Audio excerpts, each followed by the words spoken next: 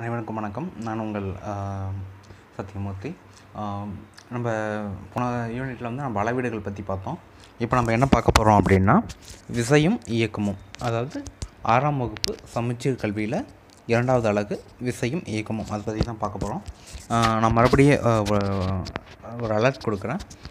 இது வந்து hand return notes, ஓகேங்களா? ஸோ வந்து புத்தகத்தில் இருந்து படித்து கருத்துக்களை உள்வாங்கி அதை அப்படியே நாங்கள் நோட்ஸாக எழுதி எல்லாத்துக்கும் ஷேர் பண்ணிகிட்ருக்கோம். ஸோ உங்களுக்கு படிக்கணும் அப்படின்னா நீங்கள் தரம் புத்தகத்தையும் படிக்கலாம். இல்லை எனக்கு நான் ஃபாஸ்ட் ட்ராக்கில் படிக்கணும் அப்படின்னா இந்த நோட்ஸ் கண்டிப்பாக நிச்சயமாக உங்களுக்கு ஒரு யூஸ்ஃபுல்லாக இருக்கும். இது வரைக்கும் நம்ம சேனல் நீங்கள் சப்ஸ்கிரைப் பண்ணலாம், சப்ஸ்கிரைப் பண்ணுங்கள். மறக்காமல் மற்றவங்களுக்கு சொல்லுங்கள், அவங்களுக்கு பயன்படட்டும். நிறைய அளவில் நம்ம ஃபாலோவர்ஸ் வந்து வேலை வாங்கினா அதுவும் எனக்கு ஒரு சந்தோஷம்தான். இப்போ வாங்க நம்ம படத்துக்குள்ள போகலாம். இது வந்து விசையும் இயக்கமும். ஸோ தள்ளுதல் அல்லது இழுத்தல் மூலம் பொருட்கள் இயங்கச் செய்யும். உண்மை தானே? இப்போ ஒரு கிணத்துல வந்து தண்ணி எடுக்கிறீங்க. எப்படி எடுக்கிறீங்க? ஸோ வாளி இருக்குது, அது கிணத்துக்குள்ளே இருக்குது, அதில் வந்து நீங்கள் பிடிச்சி இழுக்கிறீங்க. இப்போ தள்ளு வண்டி, பேரே பாருங்கள், தள்ளு வண்டி. ஸோ தள்ளுறீங்க. ஸோ ஒரு இயக்கத்தை நடக்கணும் அப்படின்னா நீங்கள் தள்ளணும் அல்லது இழுக்கணும். இப்போ இந்த 2 காரணங்களால் மட்டும்தான் வந்து பொருட்கள் இயங்கும். இதே போல் காலத்தை பொறுத்து ஒரு பொருள் தனது நிலையை மாற்றிக்கொள்வது இயக்கம் எனவும், தனது நிலையை மாற்றிக்கொள்ளாமல் ஒரே இடத்தில் இருப்பதை ஓய்வு நிலை என்றும் கூடும். இப்போ உதாரணமாக வந்து நீங்கள் ஒரு டேபிள் மேலே வந்து ஒரு புக்கை வைக்கிறீங்க. ஸோ அப்போ என்ன ஆகும்? அது இதாகுமா? ஆகாது.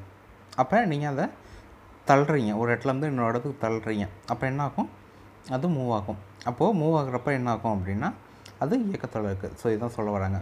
ஸோ ஒரு இயக்கம் நடைபெறனா இதில் 2 பயன் தான்.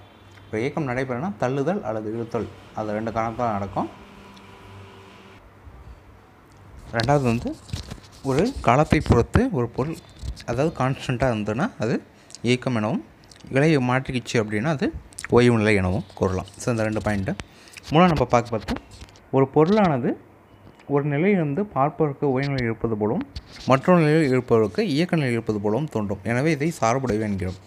இப்போ உதாரணமாக புக்கில் கொடுத்த எக்ஸாம்பிள் என்னென்னா, இப்போ நீங்கள் படகு ஓட்டிகிட்டு இருக்கீங்கன்னு வச்சுக்கோங்களேன். இப்போ கரையிலேருந்து ஒருத்தர் பார்க்குறாரு, அவருக்கு நீங்கள் எப்படி இருக்கும்? நீங்கள் படகை தள்ளிகிட்டு இருக்க மாதிரி இருக்கும். ஆனால் படகுல இருக்கிறவங்களுக்கு எப்படி தெரியும்? அது நீங்கள் ஓய்வு நிலையில் இருக்கிற மாதிரி தெரியும். இது வந்து சார்புடையவை. ஸோ எங்கே வந்து நம்ம பார்க்குறோம் அப்படின்றத பொறுத்து தான் வந்து இந்த இயக்கம் நமக்கு சொல்கிறாங்க.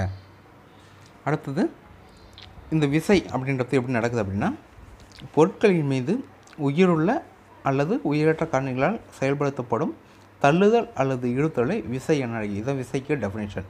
விசைன்றது ஃபோர்ஸ், ஓகேங்களா? பொருட்களின் மீது, ஸோ மறுபடியும் பாருங்கள், பொருட்களின் மீது உயிருள்ள அல்லது உயிரற்ற காரணிகளால் செயல்படுத்தப்படும் தள்ளுதல் அல்லது இழுத்தலை விசை எனப்படுகிறது. சரிங்களா? இப்போ ஒரு பொருள் இருக்குது, அது உயிருள்ள பொருளாலையும் இருக்கலாம், உயிரற்ற பொருளாலையும் இருக்கலாம். இதை இந்த சார்ட் வழியாக நீங்கள் கண்டுபிடிச்சிக்கலாம். ஸோ விசை காரணிகளை பொறுத்து என்னென்னா உயிருள்ள காரணிகள், உயிரற்ற காரணிகள். அதேமாரி தொடுதலின் அடிப்படையில் தொடு விசை, தொடா விசை. இது ஒவ்வொன்றுக்கும் நான் இப்போ எக்ஸாம்பிள் தரேன்.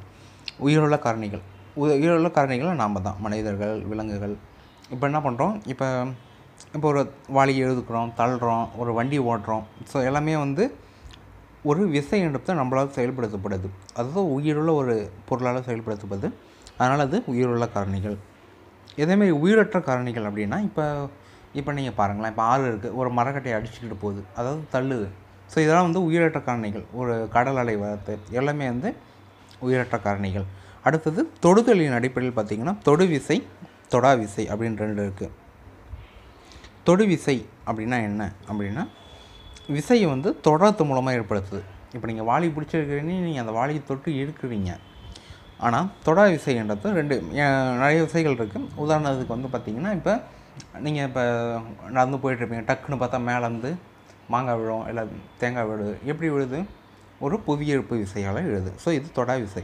புவியீர்ப்பு விசை அந்த தேங்காயை போய் தொடலை, ஆனால் விசையை செயல்படுத்தி கீழ் நோக்கி அந்த தேங்காயை இழுக்குது. ஸோ அது தொடா விசை. அப்புறம் மேக்னெட் பார்த்துருப்பீங்க, 2 மேக்னெட்டை வைங்க, தூரமாக வைங்க, அது இழுக்குது. ஸோ விசை வந்து காரணிகள் அடிப்படையில் அப்படின்னு பார்த்திங்கன்னா உயிருள்ள காரணிகள், உயிரற்ற காரணிகள். அதே மாதிரி தொடுதலின் அடிப்படையில் பார்த்திங்கன்னா தொடு விசை, தொடா விசை. இந்த மாதிரி 2 டைப்பை இது பண்ணுவான். ஸோ இது வந்து இந்த யூனிட்டில் ஒரு ஷார்ட்டாக இது வரைக்கும் ஒரு இன்ட்ரடக்ஷன் கொடுத்துருக்கோம். அடுத்தது நம்ம நெக்ஸ்ட் வீடியோவில் பார்க்கலாம். நன்றி.